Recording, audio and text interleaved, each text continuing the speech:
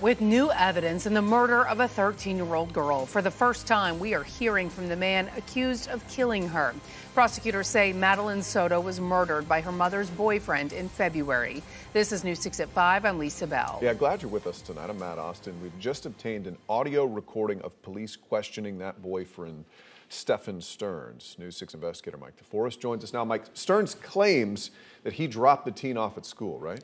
Matt, Stephan Sterns gave police a very detailed description about how he and Madeline Soto left her mom's Kissimmee apartment around 7:45 in the morning, drove to a McDonald's, and then arrived at the school about an hour later. But according to this newly released report, other evidence confirming the location of Sterns' car contradicts his story. This girl knows nothing but love here in this house. She hardly ever hears the word no. Double-edged sword, that is.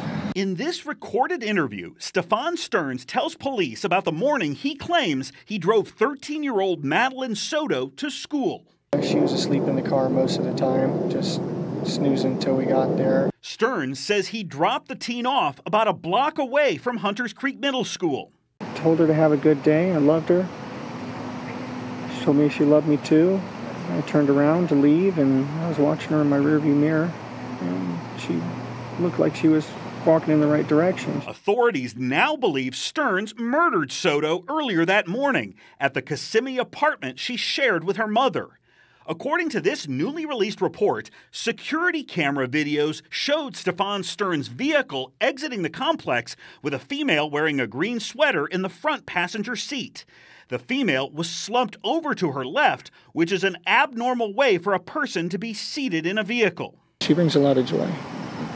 She's a very good girl. It definitely doesn't feel the same around here if she's not here.